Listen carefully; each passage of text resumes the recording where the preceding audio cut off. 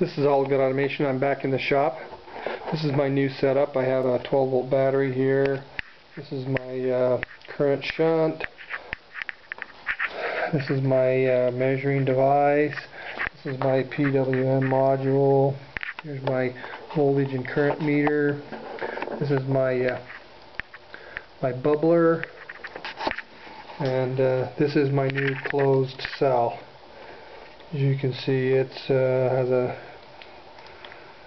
inlet pipe going to the bubbler.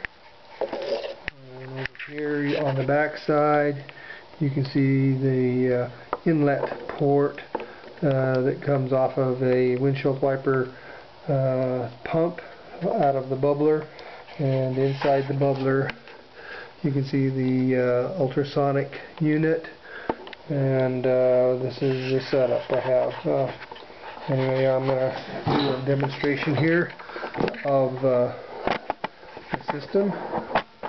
Put this camera on this mount stand so you can see everything. Let's see if I can get this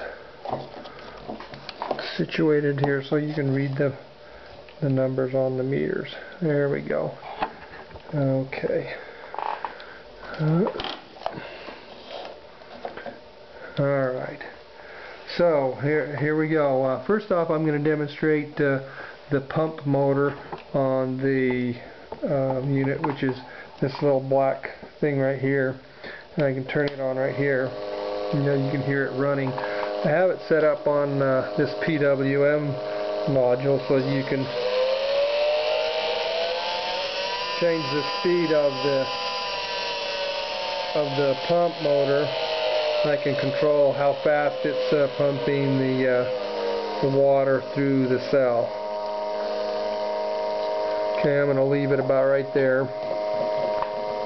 And now what I'm going to do is I'm going to turn on the cell and you're going to see some action. I'm going to close off the reset on the bubbler.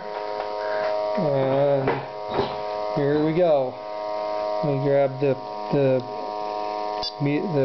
timer and reset it. Okay, start.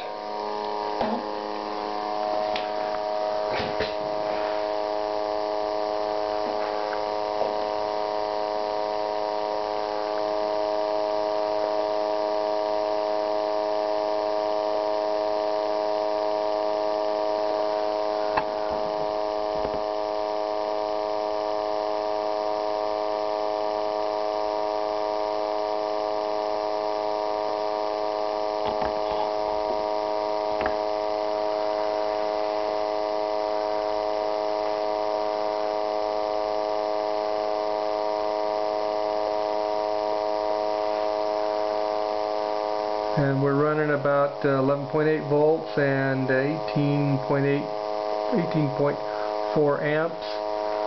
And right there is 1 liter, about 56 seconds. Anyway, you saw it on All Good Automation with a closed electrolysis cell.